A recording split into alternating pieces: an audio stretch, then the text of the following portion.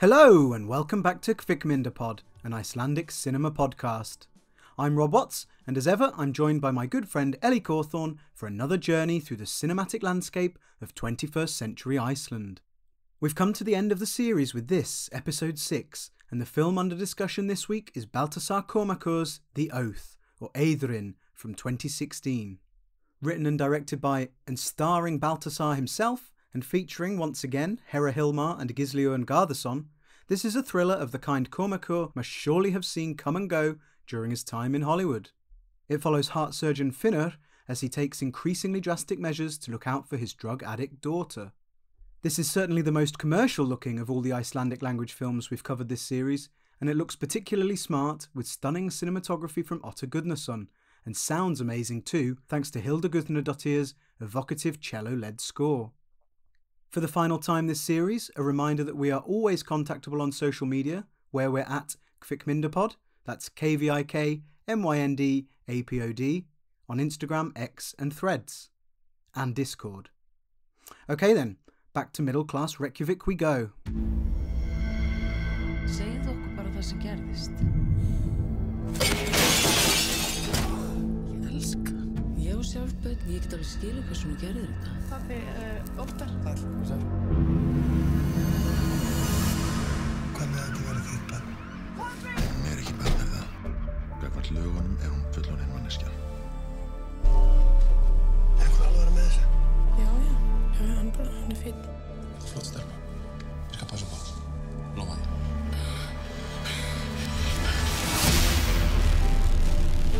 Hvað fekk hún það sem hún að taka? Já, þér það ekki.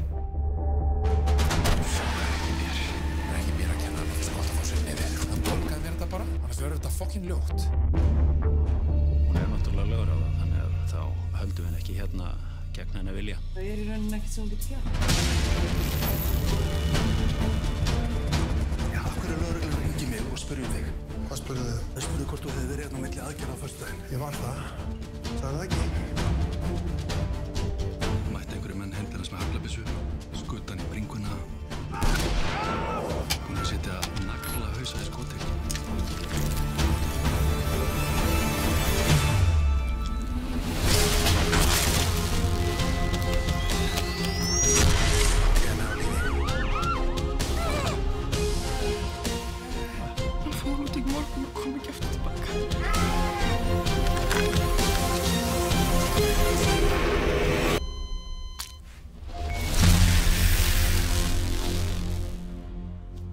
Hello! Hello. We're back for episode 6. 6 and final. Of series 6. 666. Well, 2 6s. We just need one more. Where can we get the third sixth from? We'll figure that out by the end of the podcast. This week we're doing a film called The Oath. Now there are like 1,000 films called The Oath. Oh, yeah, I know. It's very confusing. The thing that helps us out, actually, is that it does have an Icelandic title. It's called Eiðurinn, and it sees the return of Baltasar Kormákur. Get in! Here he is, Hollywood legend? Legend? I don't know, he's made 3 films in Hollywood. I'm not sure Hollywood would agree with that, but sure. Hey, he's worked with Denzel Washington and Mark Wahlberg. He's got some pedigree. Maybe not a legend. But this is The Oath, which he made in 2016, after he'd made his 3 Hollywood films. 2 Guns, Contraband, which was the remake of Reykjavik, Rotterdam. Yeah. And Everest. You ever seen that? Everest? Yeah. Is it about the one where they all go up Everest? That's it. Could have guessed, really. Yeah, it's in the title. With Jake Gyllenhaal in? I can't remember. I haven't seen it anyway. It's good. It's good. It's got Ingvar in it. Ah. Yeah, he's like the tiniest character, but he's in it. It's pretty good. Anyway, he basically did 3 Hollywood films and then was like, nah, made some money. I'm going to come back to Iceland, set up his studio, RVK Studios, which obviously produced this film, and made this kind of small Icelandic film, which I guess has shades of Hollywood in it. I also, though, think it has shades of BBC Sunday night drama in it. You know, like What? Dr. Foster, Okay, I can see that. Or like a Harlan Coben adaptation on Netflix. You know, yeah, no, totally. I like do see that. Yeah. somebody forced into The Inside Man was another recent one. Somebody forced into a situation, just a normal person forced into a kind of a true crime scenario. Yeah, bit like Taken. Yeah, it has shades of Taken. It's Baltasar Kormákur's got a special set of skills. What is it? What's the phrase? And the skills include administering drugs, doing open heart surgery, and cycling. Cycling, yeah, and sewing up wounds that he's inflicted himself. Yes, very handy actually. Yeah, it's a man of many talents, this Kormákur guy. So, yeah, this is The Oath, and basically the story is Kormákur plays a heart surgeon whose daughter is pretty much a massive drug addict, and he basically wants to get her away from her dodgy boyfriend, who is a suspected drug dealer. And he's obviously like not helping at all. No. I mean, that's it. It's if you think about Taken, but then take away the kind of action element. Which is pretty much, the whole film. Yeah. It's essentially guy wants his daughter to be safe and gets rid of the bad influence. In this case, his daughter is played by Hera Hilmar, who, I'm just going to say it, this is the Hera Hilmar season. This is the third one we've had. No, yeah, she's everywhere. Yeah. And her boyfriend is played by Gísli Garðarsson, who we saw in Wild Game. And you sent me a message. Role. You sent me a message last night. Tell me what it said. It said, to be fair, the dodgy boyfriend is very fit. You weren't saying that at the start of the season. No, I mean, it's a chalk and cheese performances that we've got from him, that we saw him in Wild Game as this quite clean cut, buttoned up guy. Here, he's, the bad boy with bells on. He's got the tats. He's got the dog. He's got the jewellery to prove. Crucifix jewellery, always a sign, Yeah. in films, indicating that somebody is dodgy. Yeah, he is. And his name is Óttar. His girlfriend is Anna, and Anna's dad is Finnur. And so, yeah, he seems like a bad guy, but we don't see that much that he does that is bad. Do we really? Not to start off with, for sure. Like, I thought the most interesting part of this film was the beginning half hour or so, where Finnur basically is trying to reestablish this relationship with his daughter, cling on to her as she's like slipping away into addiction. And Óttar is this obviously bad influence, but the most interesting part I thought of it was before we kind of just go full throttle, let's get him out of here, which we'll go into later. This part where Finnur's trying to kind of walk a tightrope of, do I negotiate with him?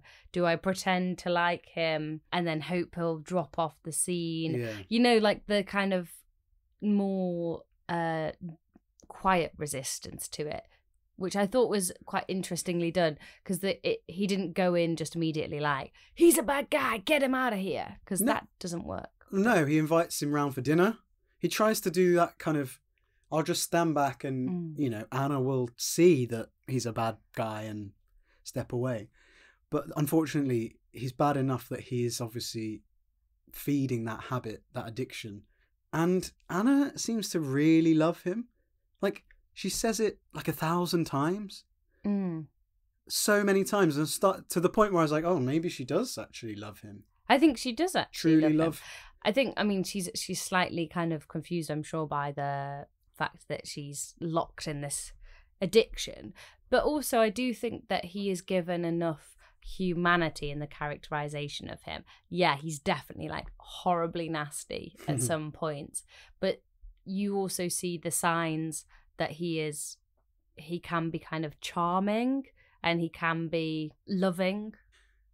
At what point is he particularly loving? When they have the scene together where they're looking at the globe and saying, where shall we go?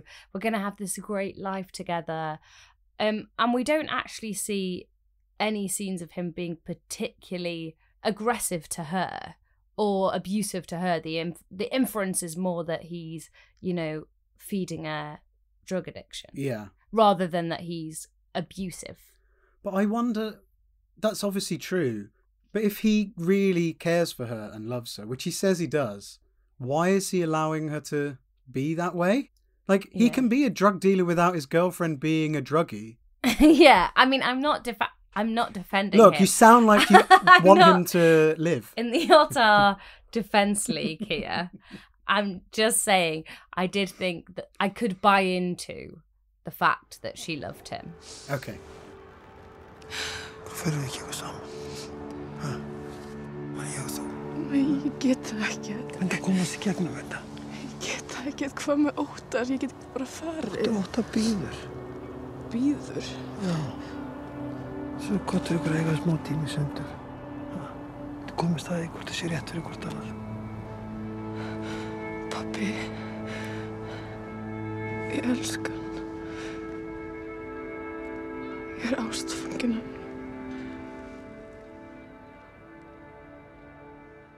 Well, that's quite important for the film, for the audience to believe Exactly. that Anna does love him and that Óttar reciprocates that love. But also, I guess, added to that, he's facilitating this addiction, whereas her dad's trying to challenge her and cut off her supply, basically. And, I mean, that's obviously going to feed those feelings as well. Yes, I suppose so. She needs the drugs and she's got a ready supply. I wonder what drugs she takes. We hear about coke. Do we reckon it's just coke? No, it's looking a bit more heavy than that, don't you think? Well, it seems heavier, but what I will say, and this was kind of the only strong negative I had about this film, was that to me, Anna did not look like a drug addict.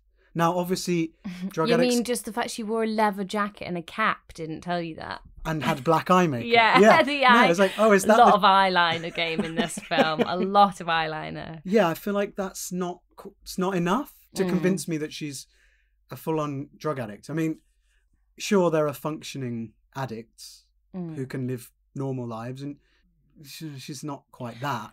But if you compare her to the girls in Let Me Fall, that's like an entirely different level.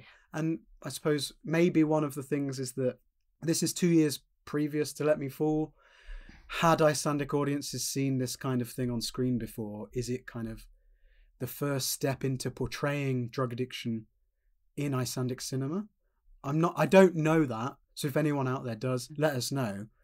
But if it is, then okay, that I can kind of accept that this is a portrayal, a more sort of tame, I guess. Yeah. The portrayal of drug addiction here is more tame or more palatable. Yeah, like we don't see like the horrible dirty needles. We don't see like, we don't even see her take any drugs at all, do we? But I guess all of the film, or the majority of the film, we're seeing things through Finnur's eyes. True. So he's not there. Not privy to So that. when these parties are happening and she's supposedly, getting high at these parties, we're with him outside of the door, hearing the party from outside. We're not in there seeing the reality of it. Yes, very true. How could we know? But also, how could he know? He's just suspicious, and then I suppose there's that point where he finds a bag of drugs. And But it's like, there's a sense though as well that we're not being plopped in at the start of the story here. We're entering, a family and a story that's already ongoing. In media res. Is that what you mean? And so there's a sense that, she's left home, she's late for this funeral, typical her. This is a pattern of behaviour that is already established before we appear. But do you think that cycle that Anna's going through is like spurred on by the family situation? Because I suppose we can set up that the family is Finnur, his second wife Solveig, their daughter Hreina, and Anna's mum lives in LA. So there's something's happened there. They've split up, and now Anna is a drug addict. But I mean, I can't possibly answer the massive question of nature versus nurture in addiction, Rob, in the time. This is the podcast. Space to explore in depth. I guess, this is another house like in Wild Game that is absolutely mad. It's aspirational as fuck. I feel like Iceland's upper middle class has some absolutely banging houses. Yeah, banging houses, banging taste in furniture and just general knickknacks. Mid-century stylings. Oh, so absolutely nice. Those gorgeous. walls of books, that sofa that's like the length of the room. Oh. But I guess the idea is that, you know, she's had this very comfortable upbringing. She has a dad, at least, who's very supportive, maybe an absent mum, but a dad who's clearly got her back. So she's maybe a bit of she's not probably the usual profile of a drug user. No, possibly took drugs as a breakaway from that safe, comfy lifestyle. Anyway, this is all very spurious. She is a drug addict, like you say. We've come to it. This is the situation. So Finnur is a heart surgeon, as we said. He's obviously very good at being a heart surgeon. He can get a heart started with the tap of his finger. So yeah, superhero. He cares for his daughter, and he loves to cycle. Where were you going with that? I know, he's just a very controlled man. He is obviously, very capable. A stand-up member of society, I guess he would be on the outset. Yeah, I think you'd say he's saving lives. He's got the perfect kind of family situation from the outside. He also, there is that classic dad thing of like, he's not very expressive of his emotions, is he? No. He's quite contained. So a lot of what he's planning, you don't necessarily, he's not kind of expressing a lot of emotion about it, even when he's doing some quite dicey things. No, he just gets on with it, doesn't he? Yeah. So, I know where to find the drugs, I know where to be, I know what door to lock, and all of that kind of stuff. And yeah, I guess there's the one illusion that kind of sets up why he might have this slightly, I don't know, brutal side to him, that his dad might have been abusive, which is brought up by Óttar. But I mean, that again, that's just as spurious as what I was saying, I think. So it is interesting that this man who's so controlled and saving lives is then obviously attempting to take away on another. And that's what the film opens with, the Hippocratic Oath. I love that. Yeah. It's like saving lives, taking lives. What can I do? So obviously he decides the only course of action is to get Óttar framed by the police by planting some drugs in his house. Do you think that was his first aim? Right, just do that, get him arrested, the end. Well, he didn't plant them though, did he? He just went to find them and he found them. But I guess that would have been the simplest route out of it. Yeah. Because I was going to ask, I hadn't actually thought about that. But yeah, that would have been the simplest way to do it. Obviously, it didn't work for all the reasons Óttar explains. Someone saw him break in. Why didn't he just go to the police do an anonymous call and say, this guy's a big drug dealer, go to his house and you'll find loads of drugs? It's a good point, because he goes to the police a few times saying, my daughter needs rescuing. And they're like, well, she's an adult, so we can't do anything. So that's obviously a bit of a difference between Let Me Fall and The Oath.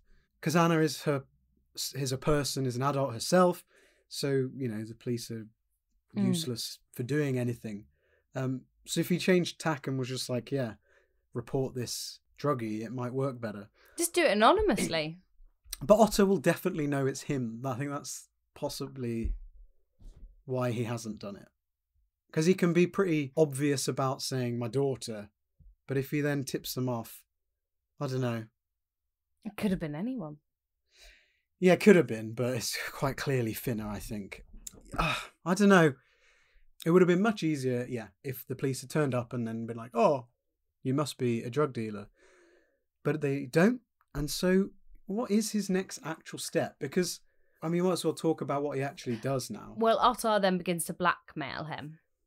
And then it all spirals. I mean, why didn't he see that coming? He's so dumb. I don't know. Let's briefly outline what happens then. So Óttar basically says, I need all this money from you because your daughter's snorted or whatever. I thought it was the drugs that he'd found and the police had Oh. For those drugs. I've watched this film twice and I did not realise that. That makes so much more sense. Oh, this is why this podcast's so good. You can think these things through. Þriðja lagi, Finnur.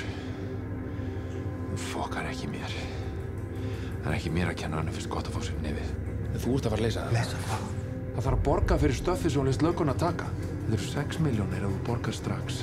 Það heildsölu prís. Þetta miklu meira en þú að fara að rukka þig. Þú færð enga peninga á mér, Finnur. Ekki vera heimsku, Finnur. Þú vilt frekar dílaði mig. Heldur hún að mennina sem áttu þetta. Ég skal lofa þér því. Það borgaði mér þetta bara. Annars verður þetta fokkin ljótt. Þú færð enga peninga á mér. Drullaði hérna út og láttu ekki sjá þig þetta nokkuð mér aftur. Fokkin spáð! Hvað er þetta, maður? Helvíti spáð! Ég var hringið lögregluna. Þetta fokkin þér að kenna, skilur við.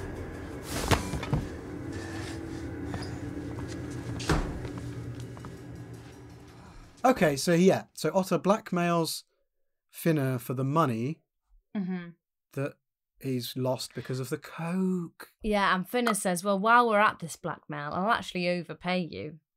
You know, I'll give you what you want and more if you leave Anna. And he says, no. Does he offer more? Yeah. I thought Otter was after 6 mil and Finnur was offering 3 mil. Oh, okay. Well, he's still trying to convince him to pay him off, basically. Yeah, which again is a better option than killing him.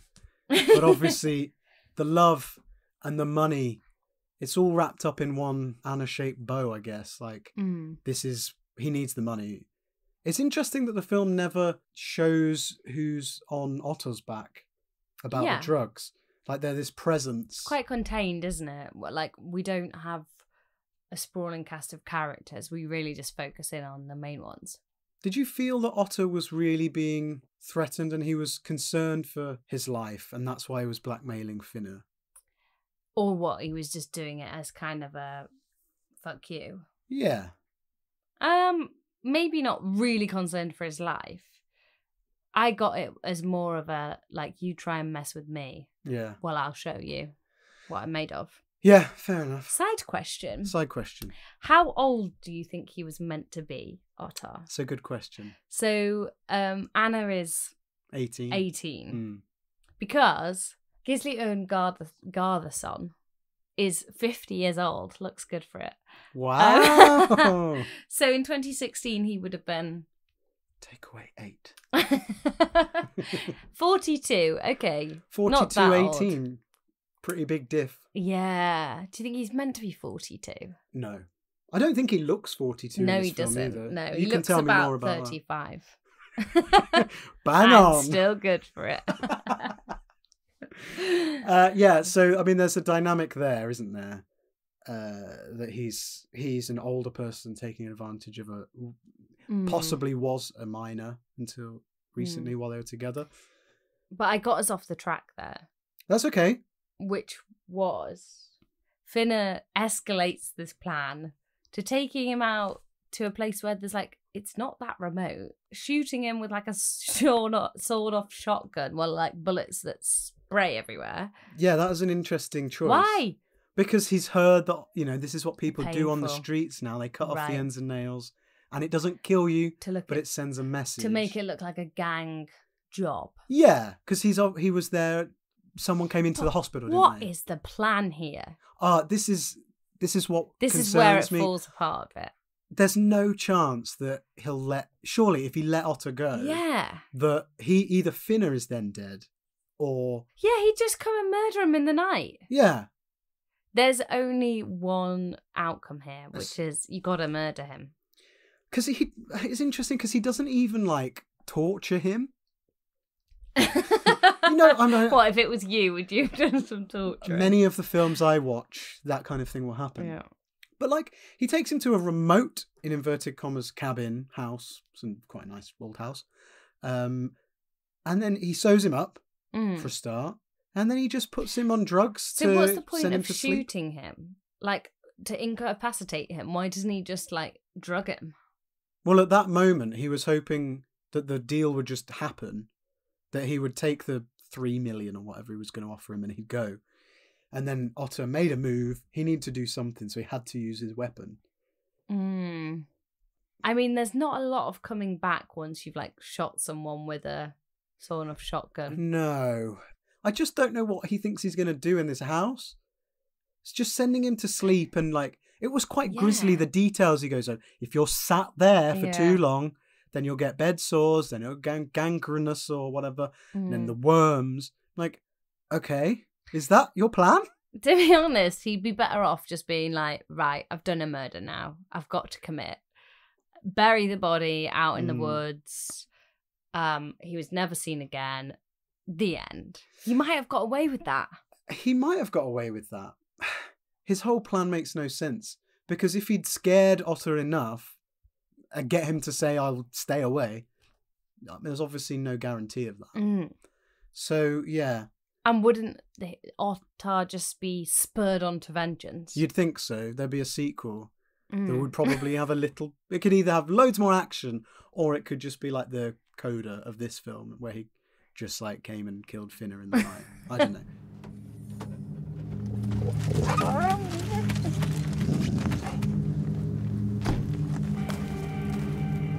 Hvað er að gera? Sett á þig. Fyrst fæturnar svo hendurnar. Eða hvað? Eða hvað? Ætlarðu að skjóta mig? Já, ef þið þarf þess. Þú ert að gera illt verra. Við erum saman í þessu, við erum að borga þessum mönnum. Sett þetta á þig.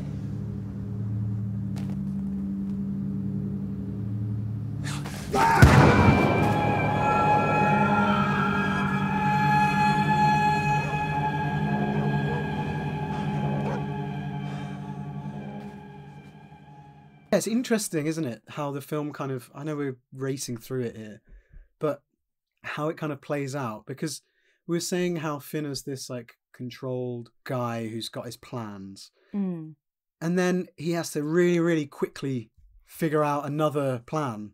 I think there's a way in which this could have worked. The plot machinations could have worked here if it felt more accidental that he shot him. So, if, for example, he'd said, right, let's go out here into the middle of nowhere, we'll do this deal.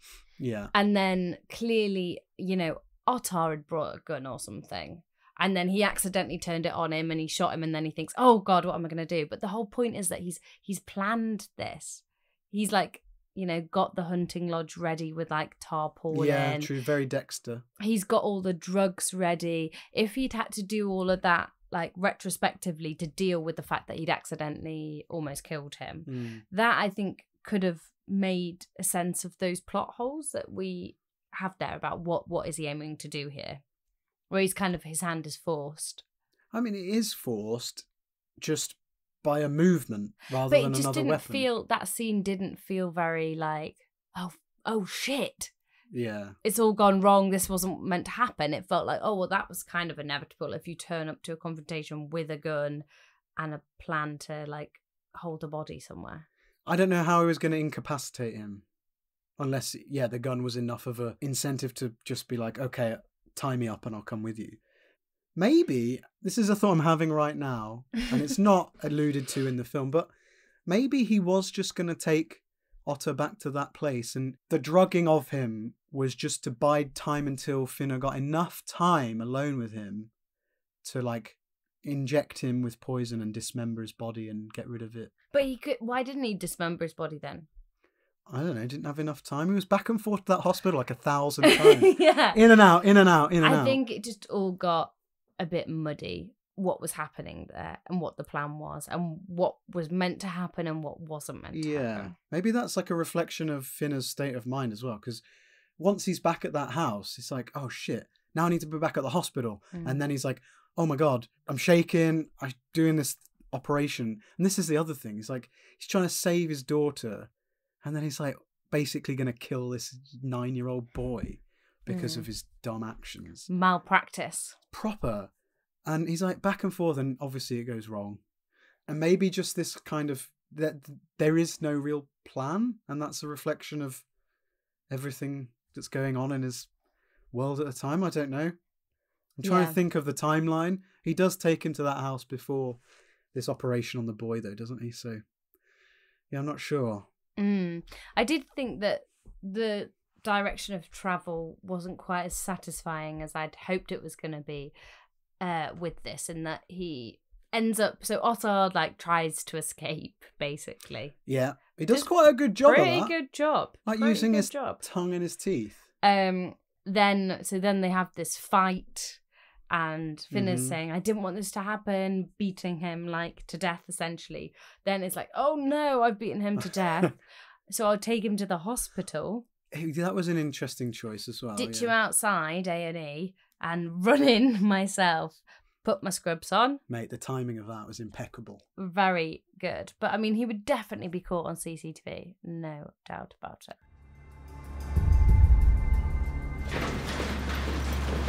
Hvað er að gerast? Það lá út á plani. Það er veikur púls, ávirka á höfði og eitthvað hvítt upp hérna. Látið trámakirurguna vita, líka heil og tauga.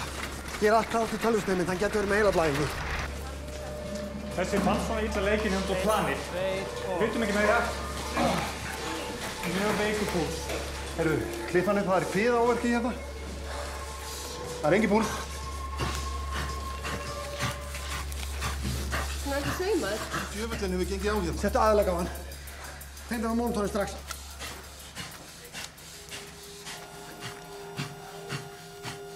Við erum að stöða hann.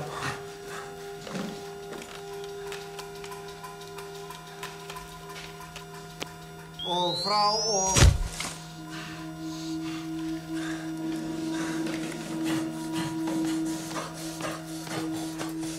Hann er að koma, hann er að koma!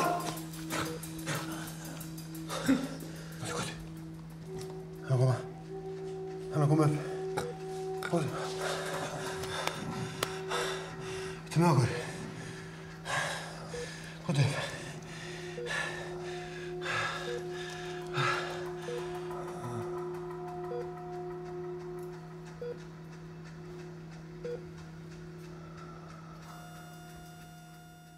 But again, I was like, okay, so this is going to be some big redemptive moment in which then he saves his life at the end. And it's all this Hippocratic oath, he's going to take his life, but actually he saves his life. But we didn't get that ending. No, but we did see that he tried to save him.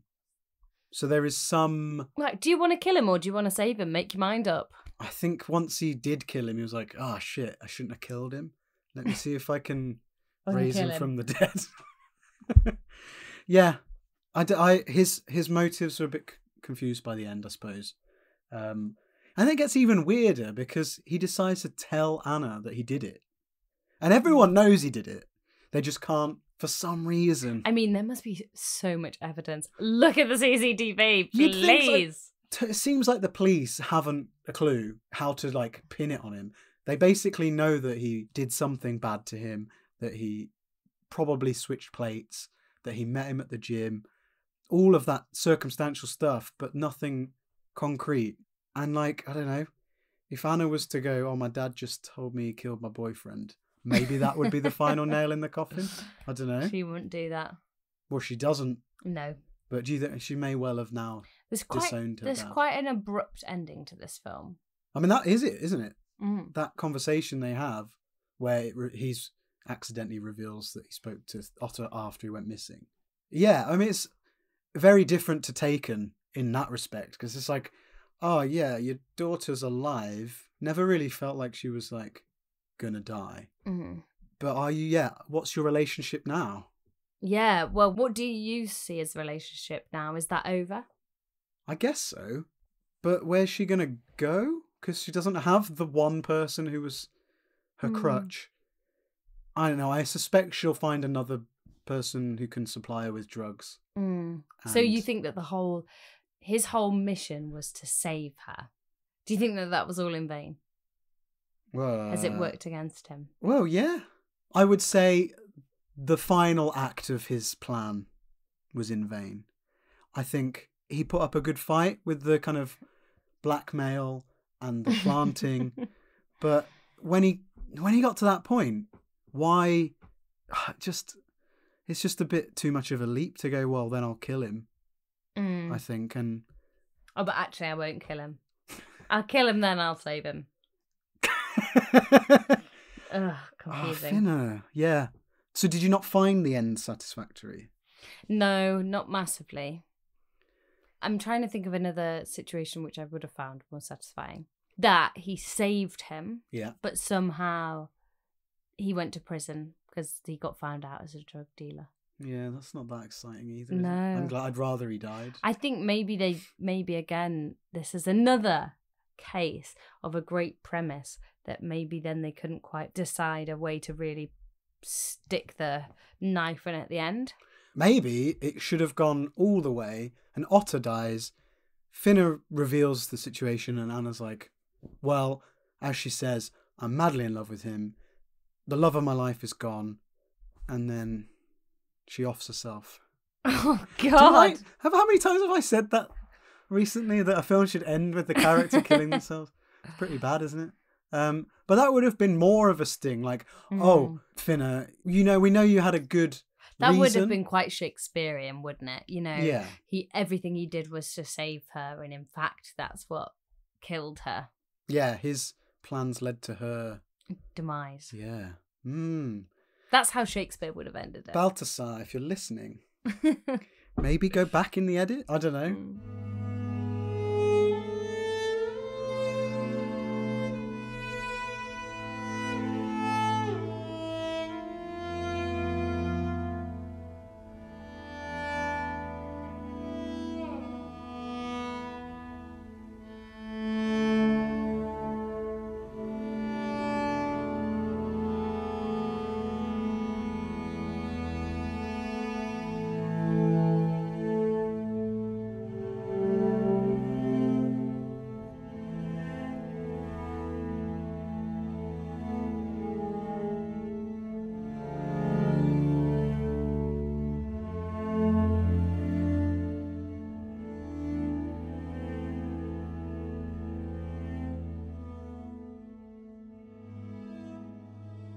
So that is the film. I want to do a shout out to Hildur Guðnadóttir, who we've mentioned a few times over the course of this podcast. She's one of the most famous Icelandic composers in the world. Obviously, Joker, and more recently, she did Tar. Oh, great work! Women Talking. Haven't seen it. Oh, it's brilliant. It's absolutely brilliant. And most recently, A Haunting in Venice. Oh, random. Yeah, how random. But yeah, again, I do love the cello sound, and she is amazing. And I think it worked really well.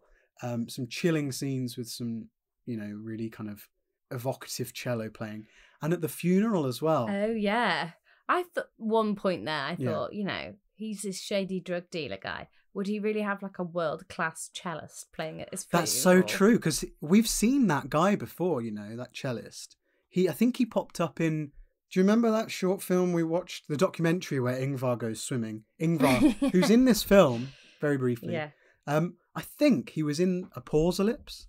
I think they talked to him because just the hair rang a bell. Big hair. But I might be wrong. I haven't revisited Apocalypse. But yeah, then I Googled him and he's a famous cellist at a drug dealer's funeral. Did that take you right out of the film? It did a tiny bit, but I still enjoyed the playing. Fair enough. It was good. It was very good. On that point, on this funeral point, we meet Otter's mum. Yeah. Why do you think we met her? I think to round out to give him a bit more like characterization, I think, again, and a bit more humanity. That she wasn't some like monster or whatever. And obviously, he kind of has this dark story about him and his mum being abused by a stepfather. But I think it's just also to give that sense of, oh yeah, he's gone missing, and people care that he's gone missing. Yeah. So he's not just a straight villain, and also Finnur then knows he's responsible for this woman's suffering that her son has gone missing. Yeah. Like he's kind of saving his daughter at the expense of that child in the surgery. Yeah. And also Ottar is someone's child as well. It's true. Even if he's a knobhead. See, I came out of this not really liking or caring that Otter died.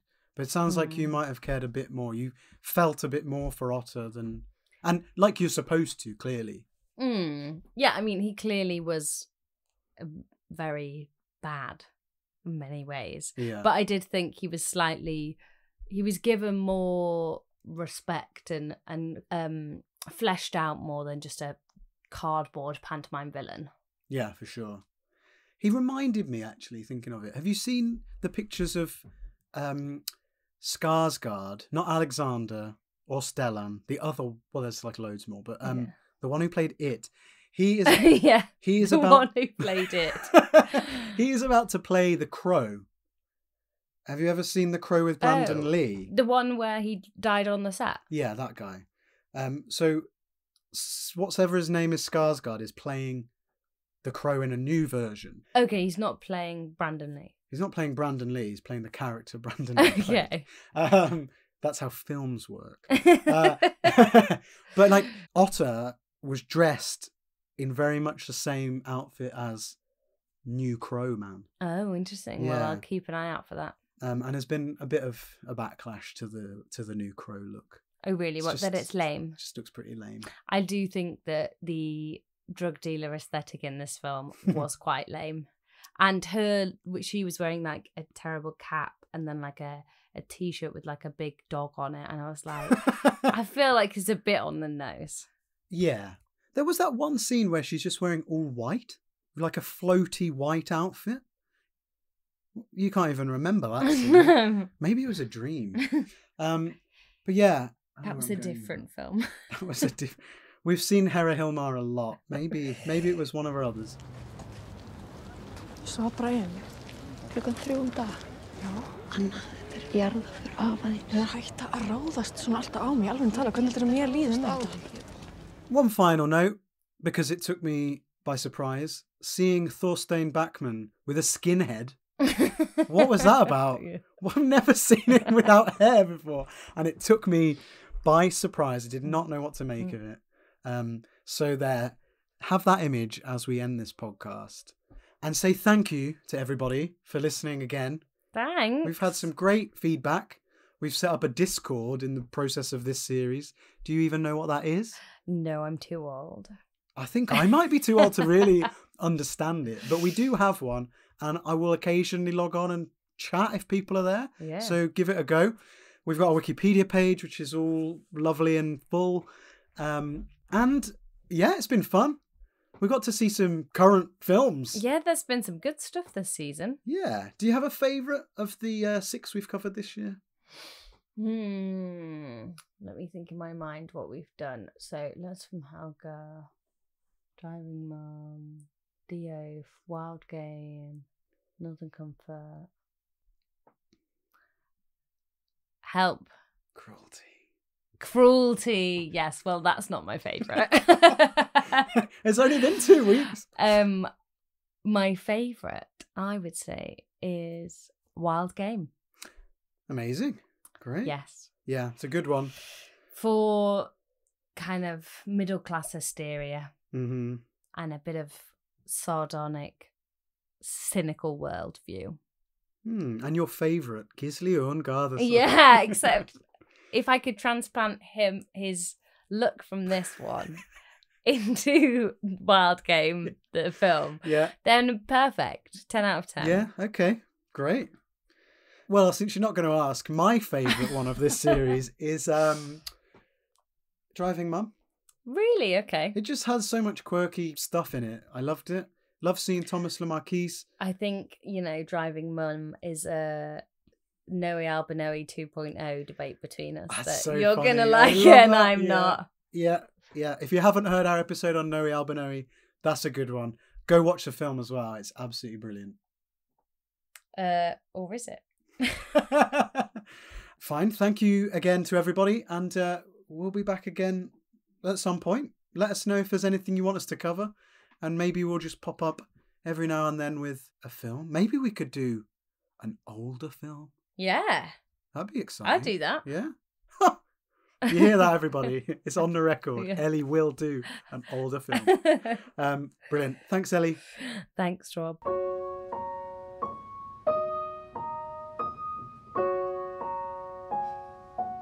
So there we go. Our final film for this series. Not quite the sum of its parts, but still a tense psychological thriller with familiar names attached. What did you think of The Oath? Were you convinced that Anna was addicted to drugs? Could you make sense of Finnur's plan? And is it actually possible to kickstart a heart with the prod of a finger? We've covered another 6 films this series, 4 from the 2020s and 2 from the latter half of the 2010s. If there are any other Icelandic films currently available to watch in the UK that you'd like us to cover, please get in touch. And like we said, if there are older titles you want to hear us chat shit about, then send them our way too, and we'll see what we can do. In the meantime, you can contact us on the socials or by email, that's kvikmyndapod@gmail.com, and if you like, you can sling us the cost of a coffee on ko-fi.com as a reward of sorts for putting the pod together. Thanks once again to everyone for listening and engaging with the films and the podcast, and here's to more Icelandic movies coming soon. See you later. Takk og bless. Thanks and goodbye.